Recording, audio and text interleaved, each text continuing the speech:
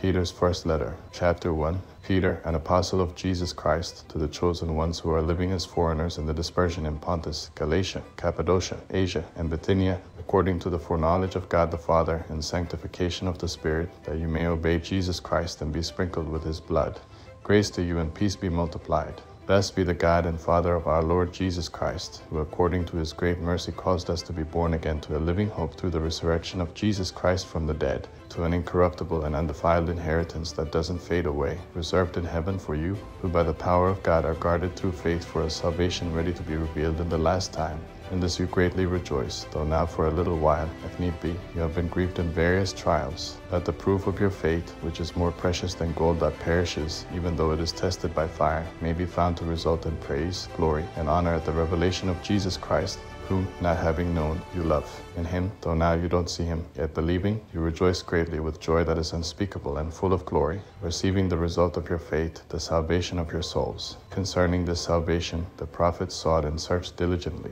They prophesied of the grace that would come to you, searching for who or what kind of time the Spirit of Christ which was in them pointed to when he predicted the sufferings of Christ and the glories that would follow them. To them it was revealed that they served not themselves, but you, and these things, which now have been announced to you through those who preach the good news to you by the Holy Spirit sent out from heaven, which things angels desire to look into. Therefore prepare your minds for action. Be sober and set your hope fully on the grace that will be brought to you at the revelation of Jesus Christ. As children of obedience, not conforming yourselves according to your former lusts as in your ignorance, but just as he who called you is holy, you yourselves also be holy in all of your behavior, because it is written, you shall be holy, for I am holy. If you call on him as Father, who without respect of persons judges according to each man's work, pass the time of your living as foreigners here in reverent fear, knowing that you were redeemed, not with corruptible things like silver or gold, from the useless way of life handed down from your fathers, but with precious blood, as of a lamb without blemish or spot, the blood of Christ, who was foreknown indeed before the foundation of the world, but was revealed in this last age for your sake,